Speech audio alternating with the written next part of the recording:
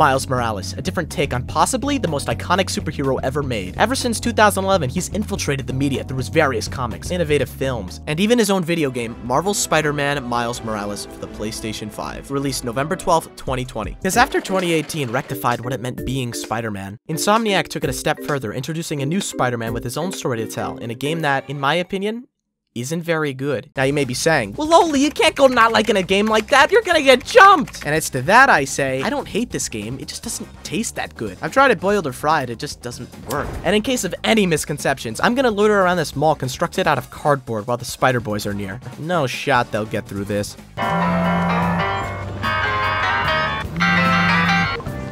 What's inside the box? The convoy.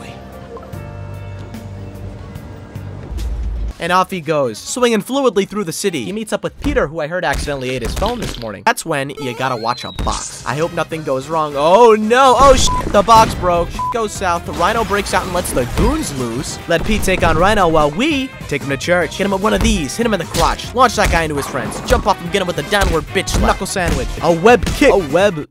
Just get him with a web. Stick him to a truck. Chase Peter and Rhino through the city till they crash into a mall. Oh shit, no, wait. You got through the mall, absolutely wrecking the streets. Rhino charges into explosives, he's causing a scene. Spider-Man's got a plan. Wait for the pieces to fall into place, fight some more goons, get him with the...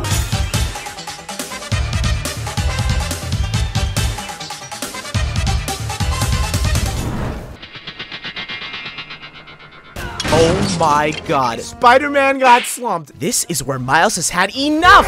Now it's time to jump his ass. Hit him with the electric punch, just let loose, and I mean really just go to town. Just keep going and going like it's never enough.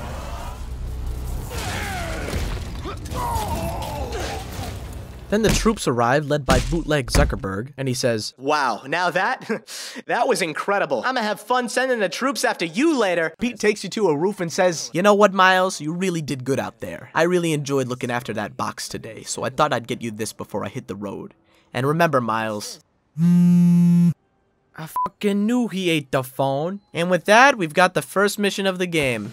I very much like it. It shows off the student-teacher relationship between Peter and Miles, foreshadows the next villain, and gives us a taste of those new Venom powers, all in a super cinematic fashion. It tosses you right into the action, showing you everything that made the first game so damn good. The huge city, the incredible graphics, the mechanics, the soundtrack. It's all still great. It all still makes you feel like Spider-Man. Like you're running around on a rooftop, hopping from thing to thing. Sound familiar? You jump off the roof with the exaggerated swagger of an overdone joke into a skydive. The music sporting a more hip-hop-esque beat cues in. You web onto a building, mere inches from the icy streets when they hit you with the bum bum bum bum bum bum. So now you're swinging through New York, smoother than ever, further elevated by the new trick system and 2 new additions to keep your swing going. About to crash into a building? Nope, you do a Venom jump to hop over that building entirely and keep that momentum going. Chasing a bad guy and miss a quick turn? Nuh-uh, you actually used a Venom boost to make that sharp turn and keep the momentum going. Both these do a decent job at distracting from the fact the web swinging hasn't changed much, if at all, from the original. Like, one of the biggest complaints people had with the first game was the web swinging being too automated, controlled, or limited. I've seen the comments. People really wanted to see this improve, to see it evolve, take a riskier approach to swinging more akin to Spider-Man 2. Could the swinging be better?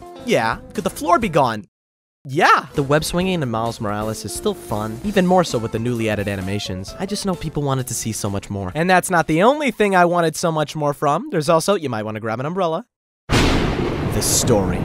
So I hope you've played this before, because the forecast said there was a strong chance of spoilers. This game's story. Yeah! Why is it so short? There was a 2-year gap between the release of Spider-Man and Miles Morales. The first game was in development for 4 years. This game took half of that. Obviously, not much time was spent on the web swinging, so maybe they compensate with a big, meaty story. So let's check up on it.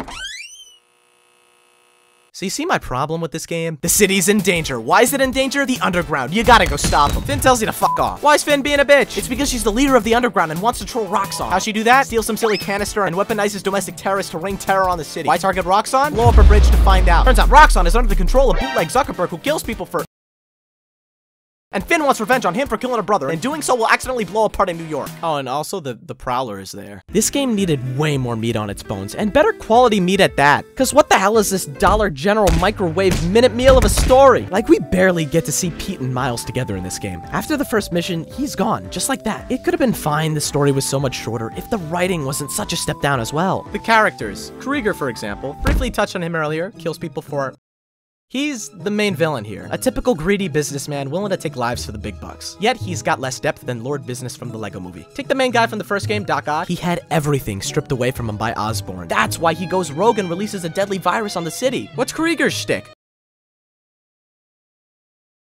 Next up is Finn, Miles' longtime best friend, part-time moron, lost her brother to Roxxon and wants to avenge him by taking down Krieger. That setup, while generic, is not bad. But let me reiterate, she goes about this by weaponizing domestic terrorists and allowing them to wreak havoc over the city. The city that Krieger doesn't care about. That'll show him. Then we've got the Prowler. He's not even much of a villain here. He wants to protect Miles from Roxxon while subsequently being entangled with Roxxon himself. However, his presence here does not amount to much. I feel like he should have been established in the first game, so that it makes sense he's just up and about. As it stands, he kind of feels like a shoo-in to me. And then, of course, the main man himself, Miles Morales. This little guy. He'll say and do some of the stupidest things here. You'd really think Insomniac would know how to write these characters, but just take a look at this scene between Finn and Miles. Come near me again, I'll kill you. But we're family. Who says that? There's multiple occasions where Miles straight up lies to Finn's face, yet he continues to expect her trust. He saw Krieger's whole ass plan. He could have taken a photo and showed it to her, but no. Remind her about the family. Game graphics.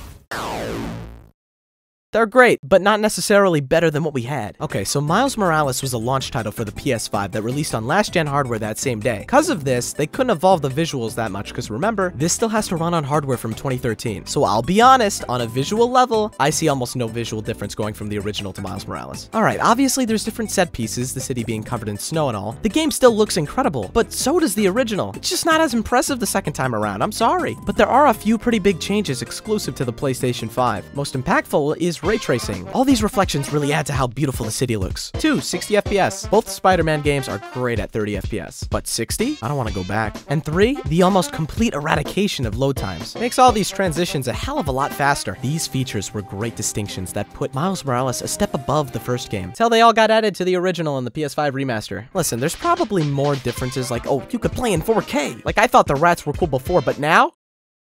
He wasn't made for this! Alright, not much for graphics or the story. So how does the gameplay shape up? It's exactly the same as the first game. Follow the yellow marker to progress the story, follow the other markers to not. You hear about a crime in the area via the new Spidey app. Can't ignore it, so go do your job. Downtown's got heavy traffic, so uptown we go. On the swing there, let's talk about what's new to combat. Some new Venom moves to mess around with, and that's it. So alright, let's hop on down, slump a few goons, charge up this meter, and get out my face! Feast on a knuckle sandwich! This one's on the house! A one-way ticket to the street! Flapjack more like left stupid! You really had to go down! Together we rise! For the pledge. These are fun, no complaints. Only other change to combat is really minor. Instead of filling up a meter to get a finisher, you get one for every 15-hit combo.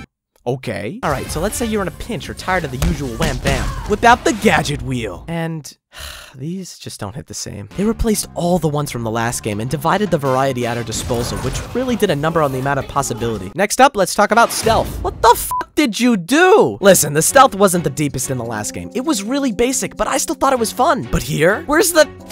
They messed it all up. Now, no matter what, if you hit one enemy, all the other enemies are alerted for no reason. You could turn invisible to disengage. It's like slapping a band-aid on a broken leg and calling it a solution. The leg's still broken. Oh well. As soon as you smack someone, everyone's alerted. What's the plan? There never was a plan. Venom dash this guy. Knee another in the face. Dodge a punch and get this guy with the 1-2. Send one off the roof. Slap him in the head. Punch, slide, punch, then hop up, punch him again. Venom jump and bam. Use a gravity well, then jump up and pick him off in the air. Venom punch that guy. Let this guy friendly fire his friend. Throw him into a pile of pipes. Tilt another into a support beam. Hit a guy with his own hammer. Get this guy the electric binky. Venom jump and toss that guy into a wall. Take down a few with a remote mine. Hit him with a pipe. Tell him to come here and then toss him. There's still tons of possibility in this game. It's still crazy enjoyable to mow down enemies, and the additions, while minor, are still really fun. Alright, let's check out the side activities. Maybe these will change my mind. Man, we are really not eating good tonight. Spider training. A bunch of challenges for combat, traversal, and stealth. This game's version of the Taskmaster challenges. These challenges are definitely fun. I like how you have to complete specific ones to unlock certain skills in the tree, but they're just Taskmaster challenges, like we've seen these before. The sound sampling. Miles' uncle has you sample sounds from around the city to put together a beat. It's a fun side objective that's not derivative of anything in the first game. The song was not great, but I enjoyed the journey. Time capsules. Miles and Finn put a bunch of them around the city. Go find them. Collecting them gives you a trinket and a line of dialogue. Isn't that just something? The underground caches. They're scattered across the city. Collecting them gives you tech tokens. They feel so unimportant, I couldn't bother collecting them all. Of the side activities we've got, some are cool, but most have no incentive past helping you unlock suits or subpar stat boosts. I'd even say suits were better in the original, because at least there, most of them came with unique suit powers. trailers, which are now nowhere to be seen. I feel like I've made my opinion clear throughout this entire video. I'm just not a big fan of Spider-Man Miles Morales. This was the first PlayStation game I ever played. I got pretty far into it till I got sidetracked playing the first game, which I absolutely adore. And despite playing Miles Morales first, I have way more fond memories playing the first game, which I think just goes to show how, in my opinion, this game doesn't hold a candle to the original. Yeah, I realize Marvel Spider-Man is flawed, but it did so much more right and set groundwork for future games. A sequel is supposed to improve upon the original, yet every issue people had is still here 2 years later with a $50 price tag. And that is such a letdown. Insomniac had the chance to follow up Marvel Spider-Man with something greater. Instead, they rushed and followed it up with what feels like, I hate to say it, an expanded DLC to the original. And if you look at it as a DLC, all the issues make that much more sense, because it's not a DLC's job to innovate the same way a sequel would. This should go without saying, but I don't mind that people enjoy this game. I'm glad that others can see past all its flaws like I could with the original. And hey, while all the flaws with the original may have carried over to Miles Morales, I'm sure that the second game will properly address every issue I and many others had and make a truly flawless Spider-Man video game experience. I shouldn't have made that bet.